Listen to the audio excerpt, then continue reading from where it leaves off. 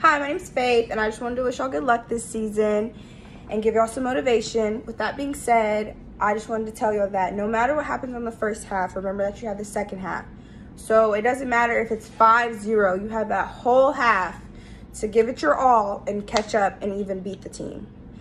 And also with college ball, if any of the seniors are interested, or even juniors, make sure that y'all are looking at your clips and your videos to make your videos on Huddle. And there's also another app that I used whenever I was going to Smith that helped me as well, and Coach Perez can help y'all as well.